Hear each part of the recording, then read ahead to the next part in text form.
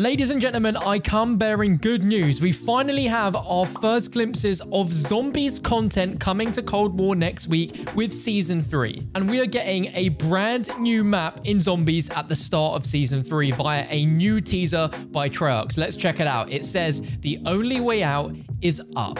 Hashtag zombies, with a GIF panning through a tree where we can see some really interesting satellite setups. And if you don't know where this is, then we are going to fill you all in. But this confirms right here and now that we're getting at least one new map in zombies in Season 3's launch, with the new map coming to Outbreak. Now, I know what some of you are thinking. You're thinking, where the heck is the DLC 2 zombies map Berlin? I don't think we're getting it for the start of Season 3, and I didn't expect it. All we know going into Season 3 is that Outbreak is getting a full-on Easter egg quest, but we did not expect to see a brand new map in Outbreak only 2 or 3 weeks after another new map was introduced with the Season 2 Reloaded update. But this map is entirely brand new. This has never been seen before in Black Ops Cold War, and there's a chance that this has been created purely for the zombies mode. So not just a multiplayer map that's been ported into Outbreak, but this could be a map made specifically for the mode. Now, the map we're seeing here is a map called Duga, and this is based off the final campaign mission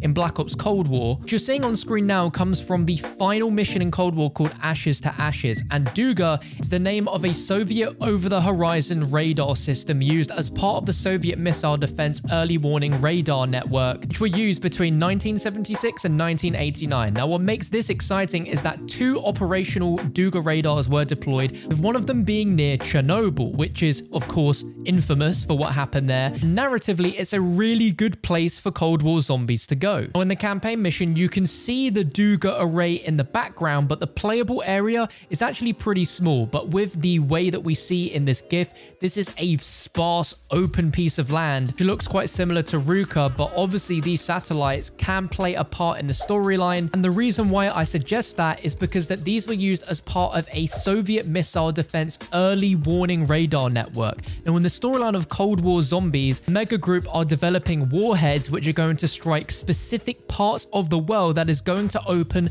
dark ether portals. This is part of what Dr. Valentina is scheming to do, to try and reopen dark ether portals to bring back soldiers from the Second World War, specifically in Berlin, which is why this location has been spoken about, teased about for so long. But if we've been told narratively that Omega Group, the Soviets, are messing about with missiles, then they'd want to have their own missile defense network system, and this falls into that narratively really well. If we look back to the Season 2 Reloaded blog post, Treyarch said that what's going to happen with the Dark Ether storyline in Outbreak is going to pave the way for future seasons to come in the traditional survival DLC maps. So this sounds like it's going to be pretty exciting main Easter egg quest wise. Honestly, we've only had Sanatorium Night for a few weeks, so seeing a brand new map come in on top of that is really good news. And it's in Chernobyl of all places. Now, that as a zombies location is something that many fans like myself have only dreamed of having, and now we're actually going there. There is a lot of very unique things that Treyarch could do with this play space, and I'm really excited for that. But when will we actually see the next standard DLC survival map? Probably not until the mid-season update for Season 3, although there's a chance that we could see it before then. This new Duga map and the main Easter egg quest is going to set up everything that's going to happen going forwards for Cold War. But we aren't done there. Treyarch has teased something else coming with Season 3. Treyarch have changed their profile picture to this, which seems to suggest a new field upgrade coming to the game. It's in the exact same style and design as every other field upgrade. So the real question is, what exactly does this field upgrade do? Well, if we look at Frenzied Guard, which we got in Season 2, we could base our assumptions off were the fact that we saw a shield icon. But here, it looks a little bit like Zetsubou no Shima, where we have a skull wrapped around a load of vines, which look to be, you know, vines like what you'd see in Zetsubou no Shima. Now, a few weeks before the launch of Black Ops Cold War, there was a big data mine hosted by Nanikos who explained the 5 field upgrades that were in the game, but then also spoke about 3 others that were in the code. One of them was Frenzied Guard, which we've obviously seen, and there are 2 others which we've not heard of yet in the game, one being Toxic Growth and the other being Lightning Links. Looking at this image, I immediately think that this is going to be Toxic Growth. I have no idea what this could do. If you guys have any ideas or suggestions on what you'd like this field upgrade to do?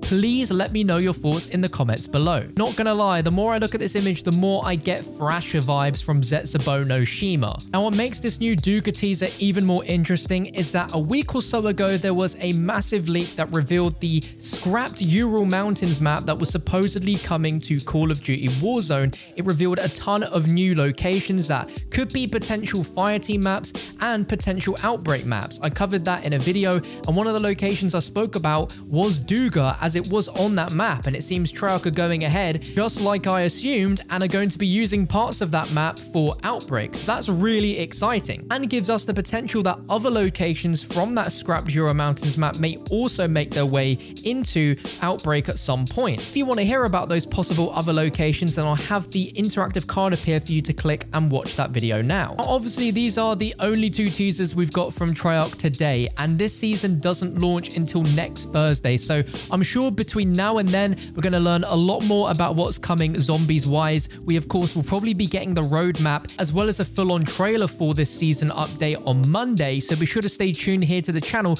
as I'll keep you guys updated with any news we get the moment it drops. I know some of you are probably a little disappointed that there isn't more to talk about with this season from these teasers we've had so far, but you've also got to take in consideration that Treyarch are now developing main classic zombies maps as well as outbreak maps, and the outbreak maps are there to sort of keep the player base engaged with fun new content as well as keep the narrative going forward whilst they're developing these classic survival maps. So if anything, there's more zombies content than there's ever been before, and I'd rather Treyarch make sure every classic survival DLC map they release is polished and has had plenty of development time to make sure they are fantastic experiences that people will play for years and years to come. That's all we got for this video, guys. I really hope you enjoyed. If you're excited for season 3 and just for new content to come our way, then let me know by dropping a thumbs up, subscribe to the channel for more updates, and on your screen now you'll see a video uploaded yesterday going over 20 forgotten Easter eggs in COD Zombies that only OGs will remember. It's a really good video. I guarantee you'll learn something new in that, so go ahead and check it out, and I'll see you there in just a few moments.